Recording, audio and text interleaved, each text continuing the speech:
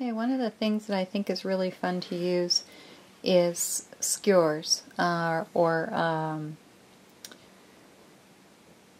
chopsticks. Chopsticks are the most wonderful thing ever, and whether or not you use them to eat with when you go to a restaurant that has chopsticks, you should always ask for them so that you can bring them home and use them for your art projects instead of eating with them.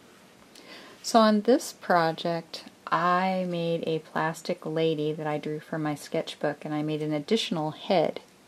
And then when I used the hole punch to make the hole in her mouth and his mouth so that I could make a face that turns and rotates for a girl or a boy. It's kind of like I'm stressed. I picture someone waving this at someone on the other side of a cubicle somewhere in an office. And what I did on the back to attach it was I just shrank another piece of plastic across the top of the chopstick and then glued that to the other piece of the plastic. Okay, the mouth is using a brad. You could use a brad or a piece of wire to put through the two holes to make your chopstick puppet. Another real easy one to do is to make a mini picture. These are also good for sun catchers to hang in a window.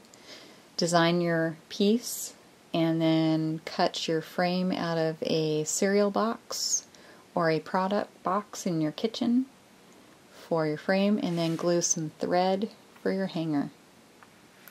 Really easy. Okay, remember to look around your house for junk parts and pieces. These were earrings and an old key, and then there was a thing that I didn't use for a necklace. So I put all those together with my shrunk plastic head. Here's another shrink plastic head glued on top of a key. So now it looks like it's her shirt or her dress. And then here it's a domino with reduced plastic arms and a head.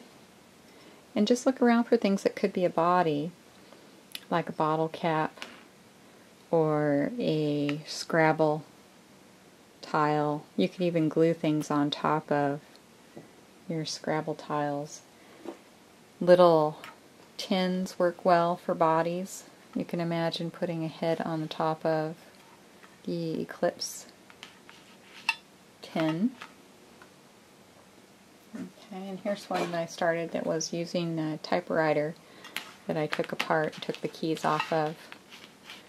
And he looked like a person running to me, so that's my next victim. Okay, this one is a triptych.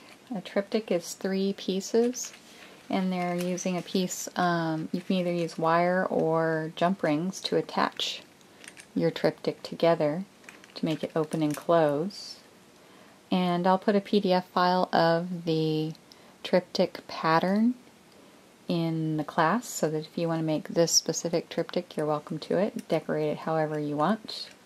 Shrink it and then put your pieces together. There's Mona Lisa with her kitty. Okay, another really easy one to do is to make a frame for your ATCs or your artist trading cards. You just have to remember to double the size of what you want it to be. So it's a 3.5 inch card by 2.5 inch card. So you just double that for the size of your plastic, cut it out, and then decorate it, shrink it, and smash it so that you have a nice little frame for your artist trading card. Here's another one that's super easy. Take any of your stamps that you have and stamp the words or the sayings on them. Then put them in the oven and reduce their size. Then connect them with a jump ring, just a round ring, or a piece of wire or string. And then put a hook or some kind of a latch at top. It could be even just a loop of thread or colored embroidery thread at the top to make a hanger. Okay.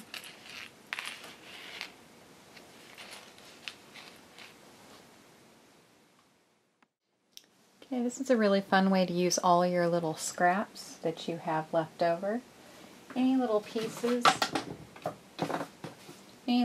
that you have left over from any of your other projects, save all of those little tiny pieces in a box somewhere. When you're not doing anything else, when you're watching TV, you could be decorating your little pieces of plastic with your pens or your colored pencils, making random designs on them. And then when you go to bake another project, you can throw in some of these little pieces that you've decorated and then use them like mosaic tiles and glue them with either some modeling paste or some Mod Podge or whatever you want on the top of a little box or any kind of a container. And then when you're all done, then just spray it with acrylic, or you could fill the cracks all the way up with glue like a mastic or tile grout to fill it all the way up. But it looks really cool. Kind of reminds me of an old trunk with lots of stickers on it from traveling. Okay. Use all your scraps. Here's a super long hanging message tree using all shrink plastic with a little shrunk plastic heart at the end and a earring hook at the top to hang it. So it's a really tall little message tree with all kinds of neat sayings like art is the life energy of the soul.